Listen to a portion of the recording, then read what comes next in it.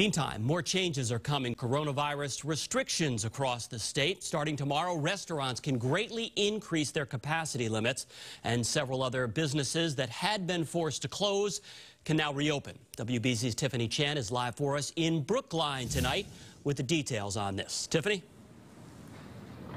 Yeah, Ken, Governor Baker says the COVID-19 numbers are trending in the right direction enough to loosen some of those restrictions on businesses that have been shuttered for several weeks now, if not months. So beginning on Monday, concert halls, performance theaters, and indoor recreational facilities like laser tag and roller rinks can get back to business at 50% capacity across the state. For those eager for some live sports, Gillette Stadium, TD Garden, and Fenway Park will soon allow up to 500 spectators in the stands. It's also a sigh of relief for gym owners like the folks at HealthWorks in Brookline, who can now welcome more people in their facilities because the state is expanding capacity for gyms from 25% to 50%. Take a listen.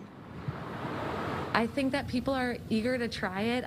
We have had a lot more people walking in just wanting to see kind of what we're about and how it's operating now with these regulations. And so we're starting to see a little bit of an uptick of people ready to come back, getting vaccinated, all those things.